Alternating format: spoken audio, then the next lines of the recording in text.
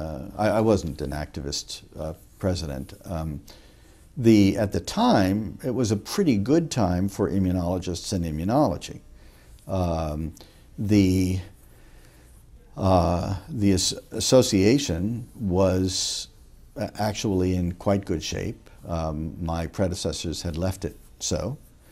And the funding situation for immunologists, both within the academic environment, most of them, and also for those within industry, was not too bad. Things had improved substantially at that period. And so because of the doubling of the NIH budget and because of really the bubble in biotechnology, there were lots of opportunities and lots of horizons, and things looked pretty good. There were also some early interventions in biotechnology in the immunology space that suggested that you actually were going to be able to make these translations from basic science to clinical intervention. New companies had sprung up that did that. So it was a fairly optimistic time.